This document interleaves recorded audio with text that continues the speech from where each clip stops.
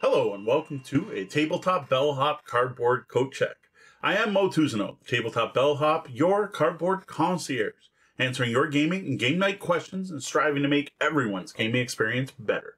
Today the question I'm answering is, what's in the box in regards to this? This is Hues and Cues, a party game from the Op, also known as USAopoly.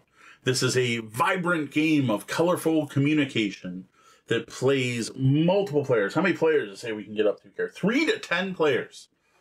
3 to 10 players using only 1 and 2 word cues. You are trying to get people to guess a color based on a big grid, which is going to make way more sense once I show it to you when we crack this open for the first time. All right, here you've got my copy of Hues and Cues that I'm cracking open for the first time. I have not seen inside this box. I have not played this game. What I have done is cut the shrink wrap off, and that's it. So we're going to crack this open. So it says it is for ages 8+, 3 to 10 players, 30-minute playtime. The main piece here, of course, is going to be the board, which I probably should have just opened on the other view. So here you have the Hues and Cues board, at least 90% of it. The only thing you're missing at the bottom is the same numbers repeated. So you have a grid of colors. That's literally it, and a score track. This is it for the board. These are the colors people are going to pick, and every time I look at it, I feel like I have a paint program open. It is a single-sided board, 6-panel, and rather large. When's the last time I opened one of these and the rules weren't on top? Then we have the rule book, and like all good party games, that's it. This is it. Here's your rules.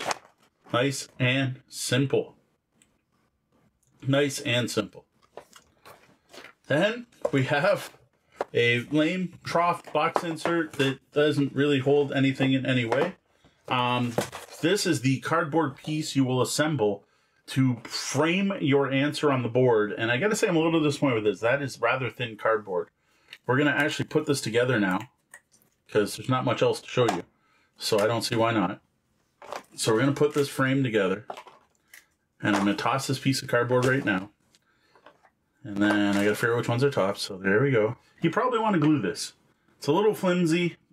I would have liked this to be a little more solid. So what you are gonna do with this, let's bring the board back, is once you have determined your color and everyone's voted, you're gonna put this on an area, and that's how people are gonna score. And this does have, and I don't know if I assembled it right, if the ones are supposed to be on the inside or outside.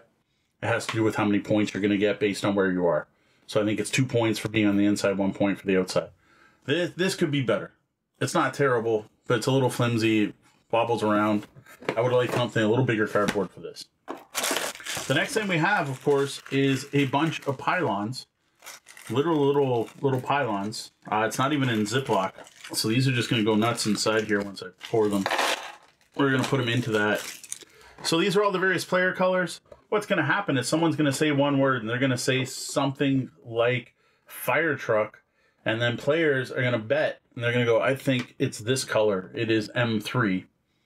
And other players are going to bet, and someone, probably if you use fire truck, is also going to put it on red, which is on a different part of the board. Then the next player is going to get to say, oh, actually, fire truck's cheating. They're going to get to say one word first. They're going to say lemon. And they're going to be like, or lime. Okay. And then they're going to say fire truck. So now they're allowed to say 2 words.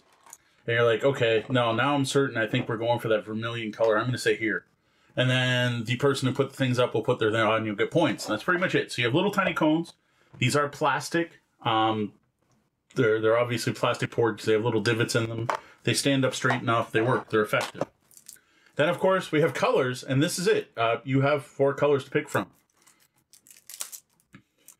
Like, this is one of those, it's a party game that people possibly could have made at home, but no one thought of it until the op put it together. Whoever the designer is, my bad, I didn't look that up ahead of time. So, honestly, all you're going to get here is cards with colors. I don't think they're by difficulty or anything. There is an advertisement for one of their other games here. A couple of their other games. That's it. A bunch of cards. You're going to draw a card. You're going to pick one of these to do it. And then you're going to say a 1-word clue. People are going to place bets. Then you're going to say a 2-word clue. People are going to place bets. Then you're going to put this thing in the right spot and see how many points everyone scores. That's pretty much the whole game. Scott Brady is the designer of this. So designed by Scott Brady. Nice, simple, basic game. Like, honestly, I don't see what else you could put in here. The box seems overly large, but I get it because of this board. You want this board to be nice and big and easy for everyone to see. So you are paying this size of the boxes for this size of the board. I would have appreciated some kind of Ziploc or something to kind of organize this stuff instead of just tossed in here loose.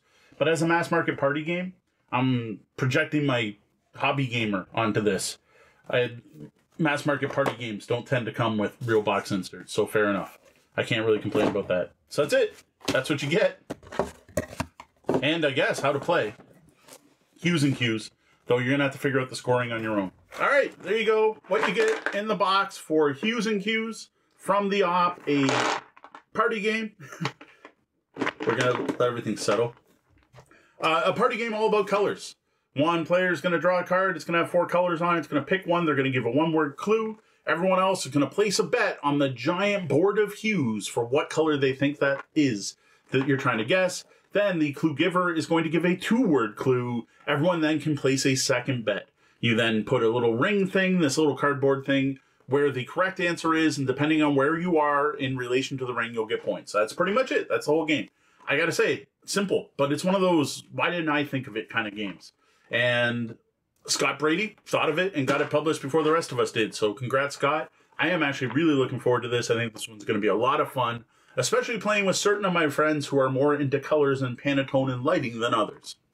So you get what you get in the box for Hues and Cues from the Op.